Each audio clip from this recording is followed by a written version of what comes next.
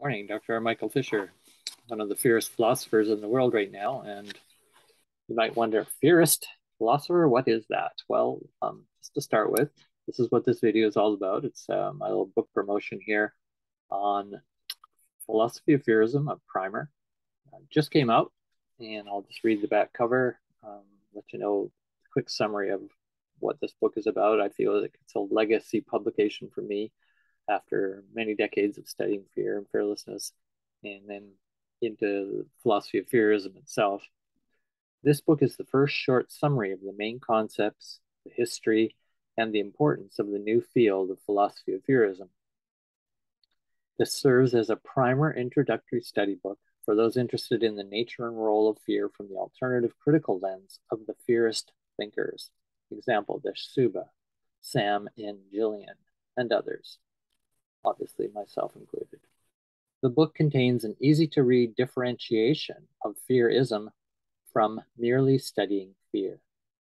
This transdisciplinary approach advances the world's thought on fear management education for the 21st century. And then the little bio about me, if you haven't heard my work before. Dr. R. Michael Fisher, PhD, is a Canadian artist, philosopher, independent scholar, educator, fearologist. He is director of the In Search of Fearlessness Research Institute and an author of the many articles and books on transformation and liberation. He is founder of this and senior editor of the International Journal of Fear Studies and recipient of the 2019 Tilmati Fearism Award out of Nepal, started by Desh Subba. So I want to read a little bit from the book, just give you a little introduction, give you a sense of the table of contents of the book as well. But I thought, first of all, as I was thinking of presenting this book, to do a short little lecture in really my celebration of the book coming out, which I feel is really, as I say, a summary of this trajectory I've taken since 1989. So I'll just go up to a screen share and start that little short lecture with you. My PowerPoint here.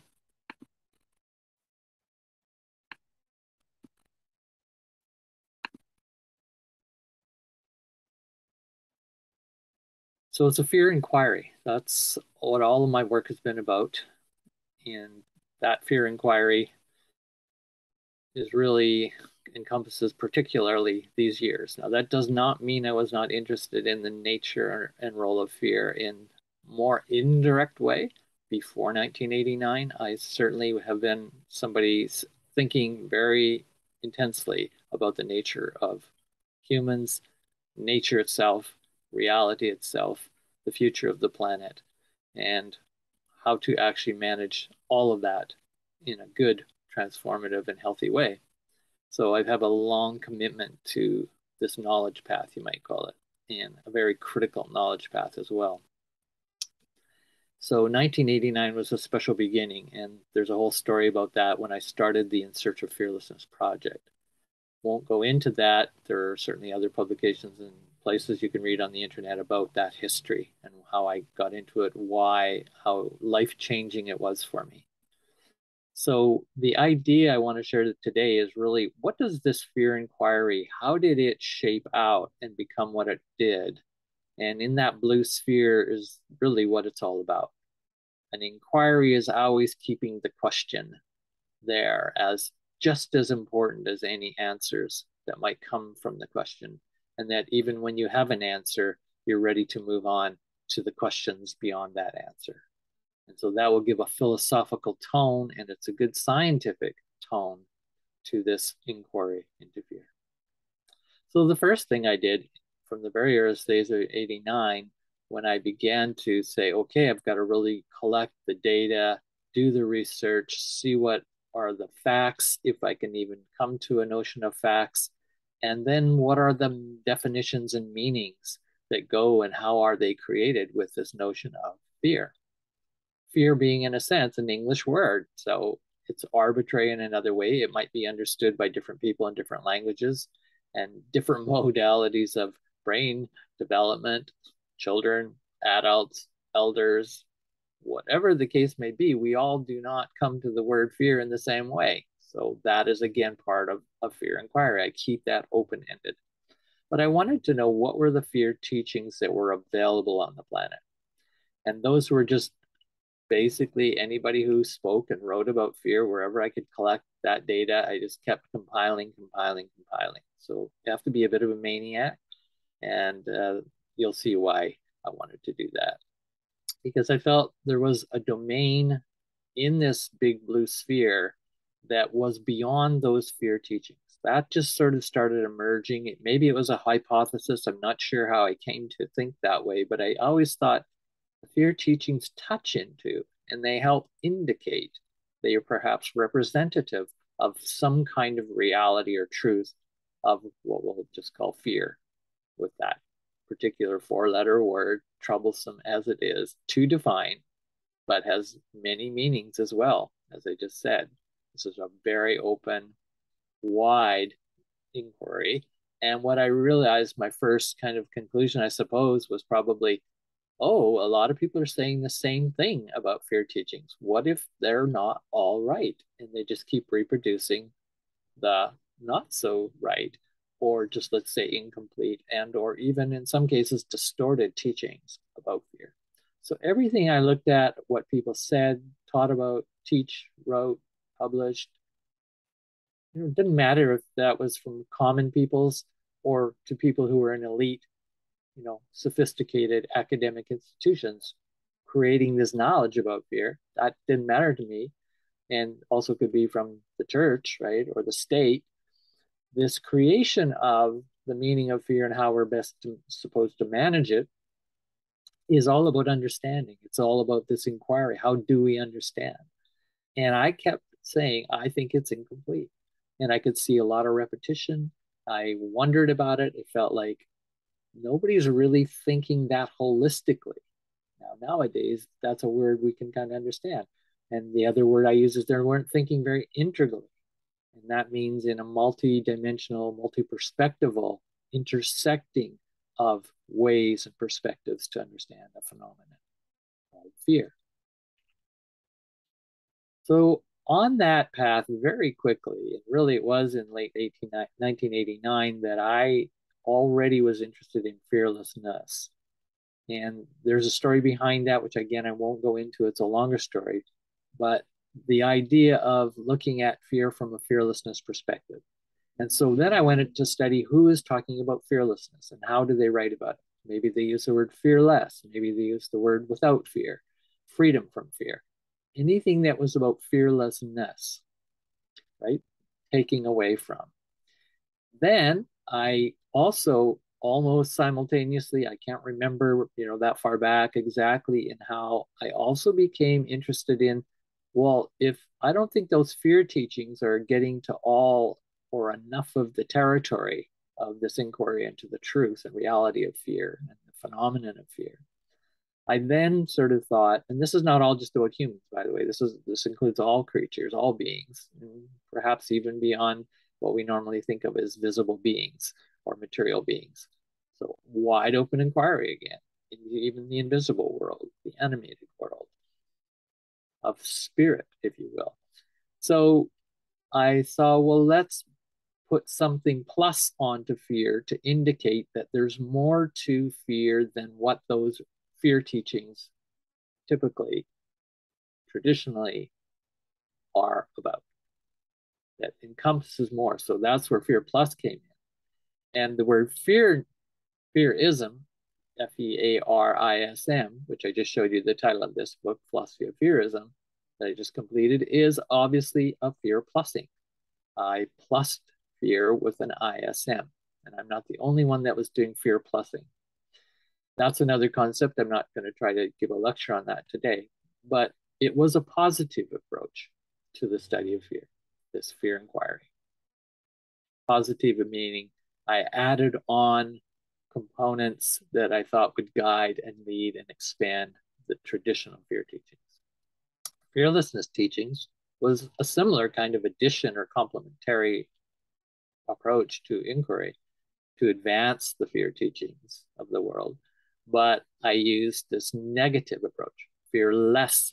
It's got this lessness. So it's like, what can I take out of our approach to fear? Take out some things and that I would perhaps find another way to get to this source, this core of the reality and truth of fear.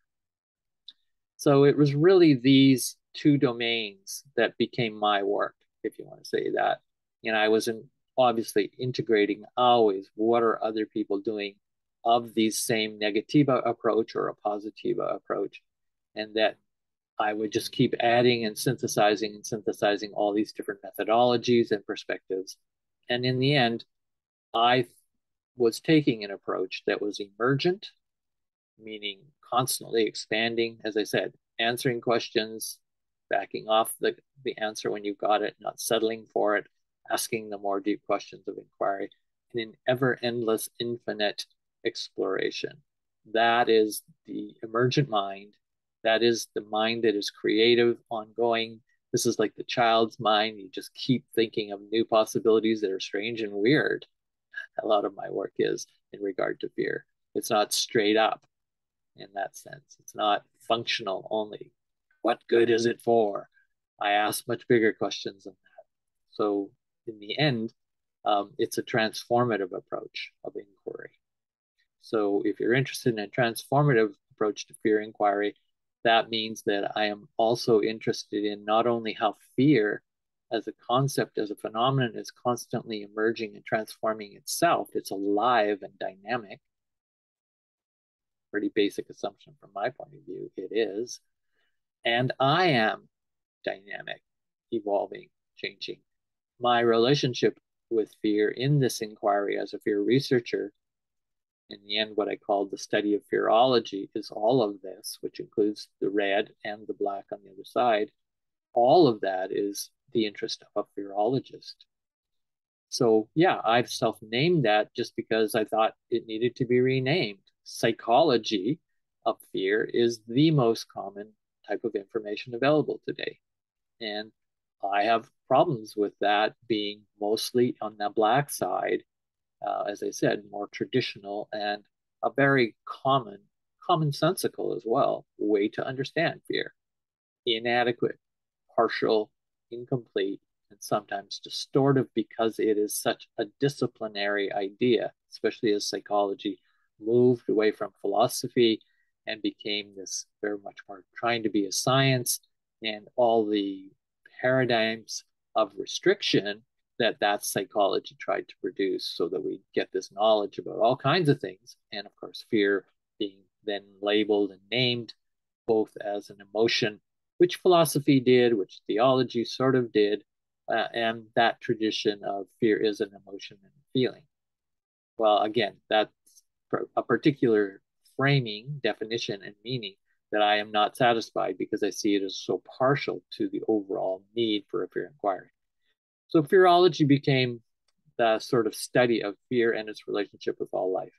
That's my basic definition. There's more complex definitions I've created. And the philosophy of fearlessness grew as I was doing this transformative work, because my own philosophy and my sense of self was also transforming and changing in major ways. The very notion of what philosophy is or psychology is or any discipline also was changing. This is why I became more and more transdisciplinary, which means I use as many disciplines as I can and I go beyond their way of thinking and perspectives as well, so that I can inquire into fear in this emergent, creative, transformative way. And then philosophy of fear is really another way to think about the whole project of fear inquiry as well. And I draw in, again, all these different approaches to a philosophy of fear. And in the end, as I end this talk, brief as it is, I think it's the most clear picture I've had of being able to explain my work in 33 years. So I'm pretty excited about sharing this with you. Fear management education is really the final word or term concept. And fear management / education means that anytime humans are interested in the notion of fear, they are already pre-conditioned and pre-interested in fear because we want to manage it better. And that, of course, is a very complex notion. What does it mean to manage fear and better? Huge concepts that I play with a lot. you can read about in this book, um, the philosophy of fearism. So this book is about the fear plussing, right? It's not about the fearlessness per se work. I have many other books on that and articles and videos and so on fearlessness focus. So it's really two branches that I came to the study of adding to the fear inquiry of traditional fear studies or fear teachings. All right, so I think that might give you a better big perspective of what fearism is. And I'm not going to try to define it, but there is a really interesting statement I found in the book. I just wrote it and published it, but everyone I'm flipping through it, I go, oh yeah, I remember that quote I have from Desh Subba, who's the Nepali philosopher, poet, um, interesting thinker who wrote the first major book called The Philosophy of Fearism in 2014. That story is all in here. The characters, the people, how Desh Subba and I interacted is in here. So I think for the new student reading Fearism or those who know a bit about the Fearism work and want to get as good a clarity as possible, at least as a foundation. Not that I have all of the picture. I paint a portrait here of what Fearism is. But Desh Subba, I do vignettes of three philosophers discovering Fearism. And that's, of course, Desh Subba, and Sam and Gillian, and myself. And Desh Subba's quote here, I really think says so much in a few words. He's a kind of a master of that, and that's his poet, literary background that he has. That really was his strength for decades and decades. And then he came up with the idea of this fearism. And people said, well, that's an interesting term. How could we put that into literary criticism and philosophy? And he just took off with it about around 1999 plus into those next years. But here's what he has for fearism as one of its meanings. I said one because there's many meanings to fearism, just like there is with fear. Quote, the philosophy that fear itself is bringing into the world, end quote. It's a marvelous notion when you think about it. The philosophy that fear itself is bringing into the world. I read just a couple paragraphs that follow that quote. Before I write on the three pillars, this triad of fearism, there is something I want to share of the kind that comes now and then, with that aha moment, the uncanny, where my whole being is struck with not just the words, but something behind the words I utter when speaking and or writing about philosophy of fearism. I'm speaking right now to the emergent. There's something emergent. This is like I've spent decades on this work around fear and even on fearism since 2014. And in my work, even going back to fearism, back to the 1990s, first used it.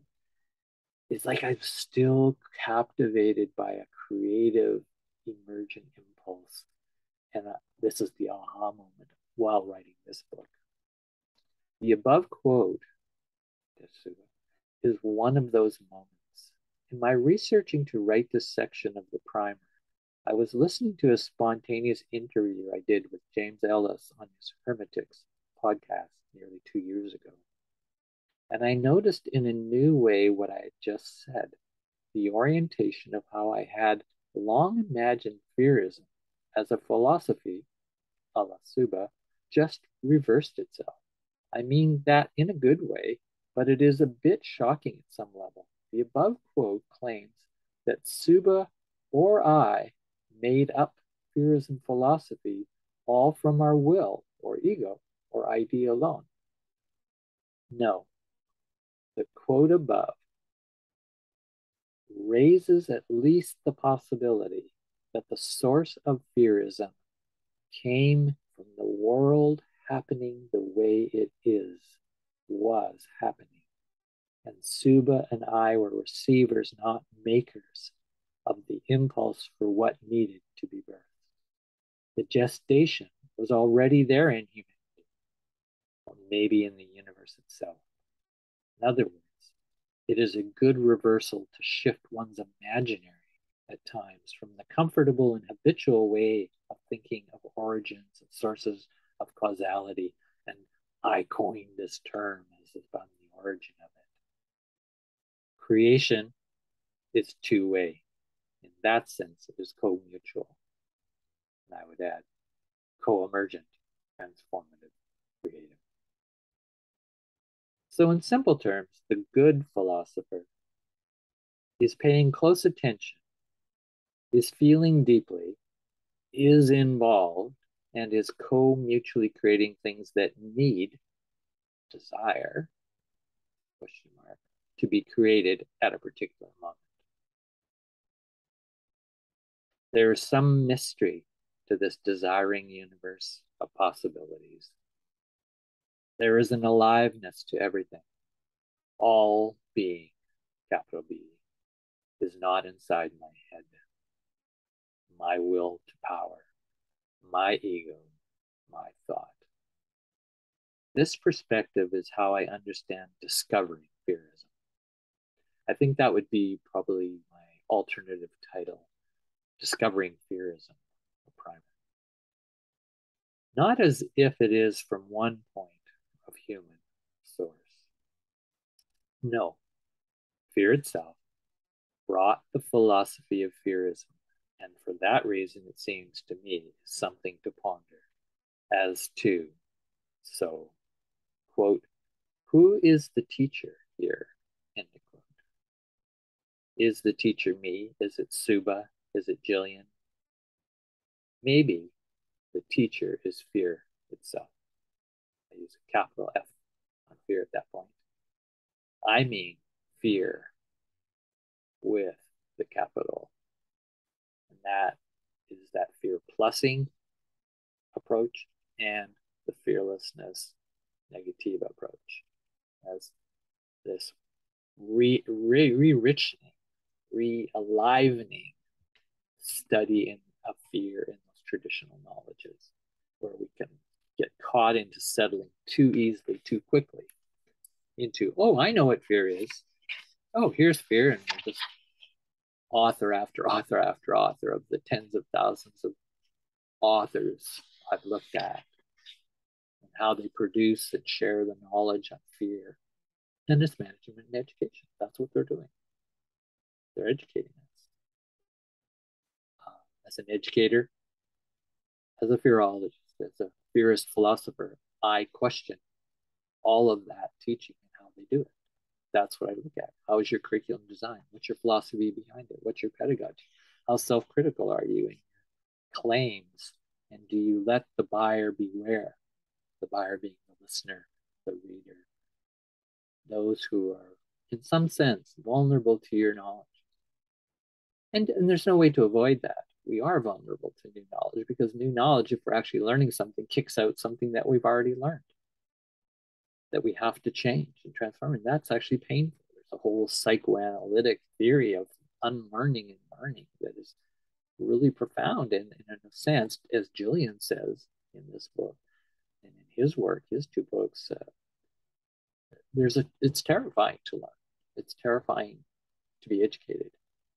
And he actually thinks that that's not a bad thing in a good way, not terrorizing people into learning, but that there is an ontological, deep existential terror.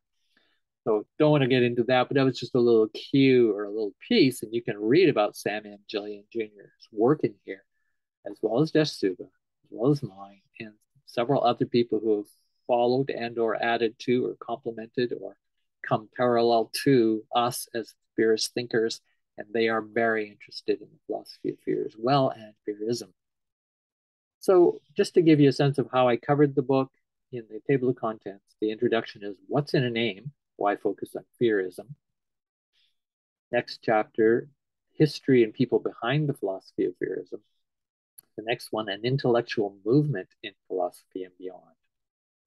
And just a little cue or sneak preview as to the philosophical history trajectory of how philosophy of fearism arose. Desh Subba and I agree that certainly comes out of certain Stoic philosophies, but philosophies of the East, even before that, an interest in fear and fearlessness as a liberation path. Stoic philosophers, their understanding of fear and a liberation path from the Greeks. And then existentialism, much more the modern approach to understanding fear and how to, in a sense, not just liberate ourselves from it, but learn to accept it and move beyond its limitations, but be also connected to what it gets us in touch with in the reality of our ontological, threatened, vulnerable being as an organic being. And of course, the search for self, meaning, authenticity that goes with existentialism. Fearism is the next branch. That's really the point of this work. That's one way to understand. It's the next branch, we believe, of that chain from Stoicism through existentialism onward. That's particularly in the West I'm speaking about. Okay, and then the last section is on fearism theory. And I have a few subsections, which I'll just read underneath there. Fearism theory, what philosophers would think of fearism, a few theorists' imperatives, a few theories within fearism, some philosophical assumptions and principles. And the last section of that is some critics of fearism. So that's part of the nature of this book, is to give a foundation because it's got so many differences, and at the same time to give the critiques that are coming at it, all part of the fear inquiry. Thanks very much for listening today, and let's continue the conversation on the philosophy of fearism, fear plussing, fear negative, as in the fearlessness tradition or branch, whatever your interests, and the idea that we ought to and can be producing good fearology and fearologists in the future. I believe this is a career for people. This is a new path for those who really want to dig into all the fear problems and the fear potentials, and transcending and, or as we say, liberating beyond the most limiting toxic conditions of fear. Thanks for this today in this summary. Appreciate your attention, and feel free to pass this book review on.